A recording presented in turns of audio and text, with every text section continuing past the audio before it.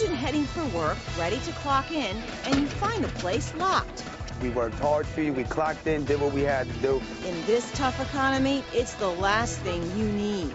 This is how we get repaid. It just kind of, hurts. So what do these suddenly unemployed workers do now?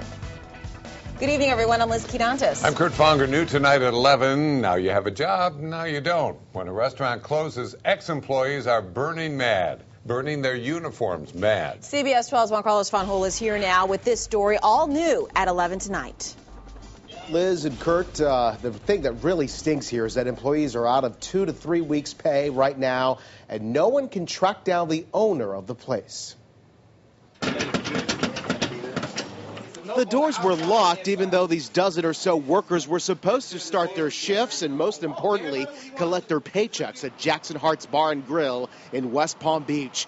But then this, a note on the door that read like a slap in the face. It said the restaurant was closed because of tough times, but it made no mention as to when people will get paid. It hurts. I mean, even if my check was $30, it could have given me gas money. I live on North Lake Boulevard. I drove all the way here. So it's been an inconvenience and just downright just disgusting, I think. One of the employees says he got a text from the owner saying, "I am sorry, I can't give what I don't have." Enough to make one guy burn his restaurant ball cap.